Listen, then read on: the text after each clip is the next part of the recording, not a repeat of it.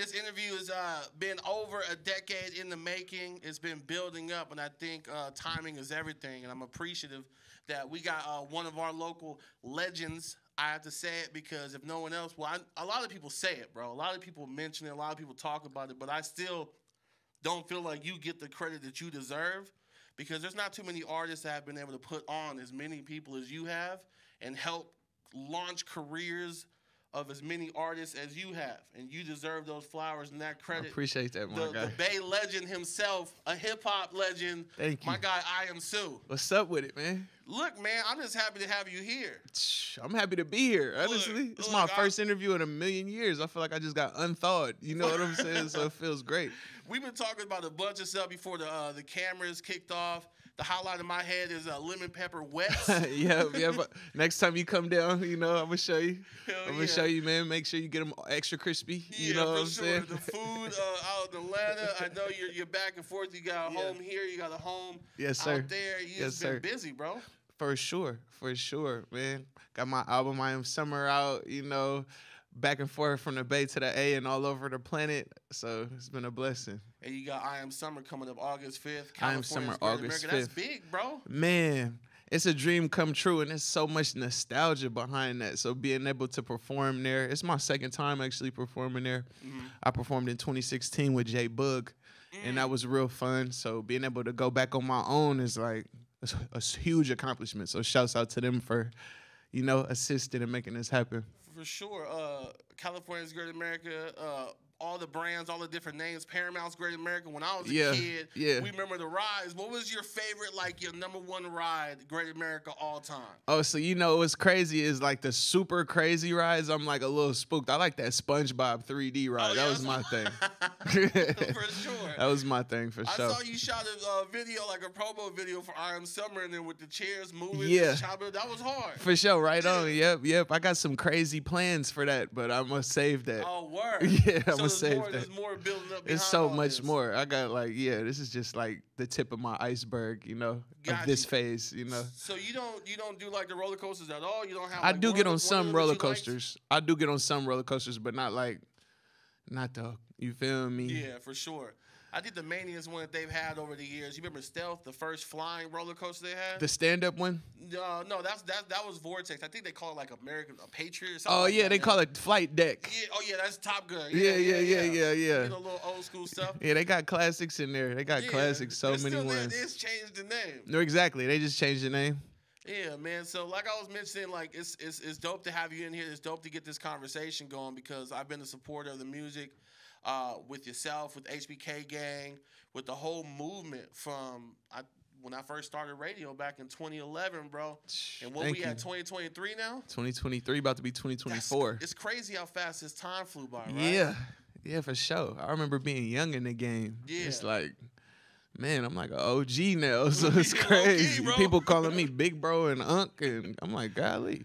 Yo, what's one of like the first like memories you have from when like the first couple of years of everything kicking off? Because you had a lot of records. I mean, obviously, Up was and continues to be as big as it is. Man, crazy. Years and years later, yeah. But like, I mean, there's other records that you had that were going crazy too. Yeah. Literally. Yeah, for sure. I mean, early memory of just like music taking off, I'd probably say performing at Cal State East Bay. And this is when I was like still going to the school. So it was like so cracking that they shut it down. Yeah. And that was like, I'm like, wow, like it's really something going on now. Like there's really a wave, you know? So that was probably my craziest early memory was like being a student at the school. Okay, I got the show going. Everybody's supporting it, but they was like, it's too many people, and the police came and they stopped the show. Bro, we couldn't perform. We might have been at that show. Yeah, she was at that show. You was there? We were talking about it because, like, look, we were at Chabot. We were down the hill. Yeah. We knew what was going up at East Bay. What was it called? Summerfest or something like that? Something like that. Or yeah, it was at night. It was Summerfest during the day. It was, yeah. Something like that, but it was crazy. A lot of shows going back to back. I know you were there. Other artists, I remember that's when the Outfit were together. Yeah, that's when they had Yin Yang Twins. Yeah, up for there. sure, for sure. Another show like, bro, it was back to Yeah, back. we was at all fire. them shows. We did the one with the outfit and Yin Yang Twins. Then I came back with Miguel and Lupe Fiasco, and then I came back again. Like, yeah, bro. Over the it years, was crazy in the those shows were amphitheater, and it was crazy. Yeah, Hell yeah, man. That's awesome. That's dope. And over the years, you remain relevant and remain consistent. I appreciate that. There's a lot of records, a lot of collaborations. What's one of your favorite collaborations that you've had over the years that people still talk to you about today? My favorite collaboration over the years probably would be with Snoop Dogg. That was like a bucket list moment for me. So to be able to have multiple songs with him is like, that's my by far favorite, for sure. Absolutely. Another one of those lists popped up lately. Yeah. You seen the, I think it was the Team Bay Area. Look, man, every single time someone drops a list in the Bay Area, we get so upset and so frustrated. It's like we don't even have the guidelines to what they went on. Yeah, like, what's the criteria? Like, if they're going on sales, we know Hammer #1. Hammer, for sure. For sure. He went diamond. Yeah, I mean, that's different.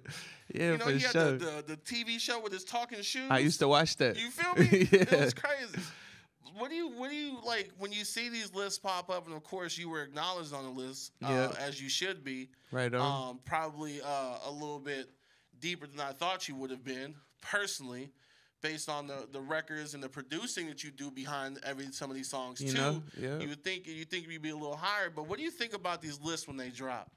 I think everybody entitled to their own opinion, and when a list come out, it's meant to make people talk.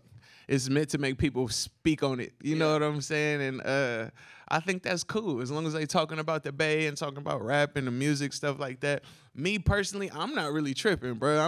Never been the type to really trip off what somebody else got to say. Yeah. I'm just always going off of how I feel about it. So, you know what I'm saying? I looked at that list and it was like on to the next, but all the broskies was in the chat going crazy and everybody had something to say, and like Cool John was on Twitter speaking his mind, it is what it is. But I feel like the number one thing about that list, and like you were saying, the spot I'm like, the story's still being written, you know?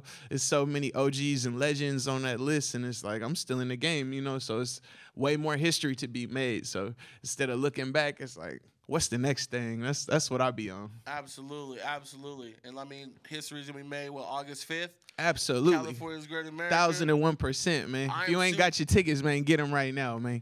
And friends. We going through the roof, man. Look, unlimited surprises, man. Now, do you want to mention anybody who may be showing up? I mean, I think we can, if we look at the collabs right over the years, and we look at the people in our region that are doing what they're doing, we can kind of get a good idea of who may pop up. But is there anything you want to share? Man, I'm going to just shout out everybody I posted. Cool John, Dave Steezy, Skipper, CJ, Showbanger, DJ Shellheart. We supporting the city of Richmond. We bringing that culture all throughout the Bay. You know what I'm saying? So we just coming through and spreading love, man. It might be some extra sprinkles of game in there, man. It ain't no telling, man. Absolutely. Make sure you secure them tickets, man. Yesterday, man. And I got tickets on the air too. I've been giving out tickets this week. Big shout out to you for providing. Absolutely, for us. Sue came through and made sure that we had some tickets to give out to for the sure. Got to keep y'all laced, man. If anybody on the team want to slide through, y'all green as well. Pulling up, Great America, some roller coasters, some rides, some fun water slides. True, water park, South Bay Shores. Come on, man, water slides, snacks. Can you tell I like snacks? I had no clue, bro. But realistically, they got funnel cakes, they got churros, they got chicken tenders, they got a Panda Express in there, they got a Starbucks in there. You know what I'm saying? It's however you want to play it, they got it, man. How do you Dippin' Dots? Right, for sure. Them Dippin' Dots expensive as hell though. It's for like sure, $9. Probably $13 for the Dippin' Dots, but they in there though. How do you pick the first song you start with? Man, that's a good question. This show, I wanted to keep the energy on 10. So I'm coming out on 1,000,000. You know what I'm saying? And just going to give them a classic. As soon as I come out the gates, classics. And then it's just bam, bam, bam, bam. Just an hour straight. Bangers. Just surprises. You know what I'm saying? And definitely, I'm excited to get up there and rap. For sure. I need you to have a convo with Cool John, the rest of the gang. We need another swagging type record for the Bay Area. I feel like we're missing that right now. We're missing those. That's true. Those records. I mean, I remember CFOPA was a thing. Right. Okay. Something for sure. Come on, bro. Okay. We've been there. But I think we need that. I think we need that to come too, man. Well, that's perfect timing, man. We got a whole stash of music. It's our 10-year anniversary of Gang Forever this year. So we got a whole batch of music that's like, you know, I could probably play it after we get off the thing. But yeah, I probably got like 40 Heartbreak Gang songs in my phone. You know, we've been cooking up. So it's on the way. Yeah, I heard. I had Skipper and CJ here recently, and they were talking about, yo, it's like the old times. We've been back in the lab cooking. We've been cooking. Yeah. You know, life, you know how it goes. Everybody gets older, got kids, families and stuff. You know, you start separating. But we've been making a conscious effort to just lock in with each other every week. You know, we have studio sessions once a month.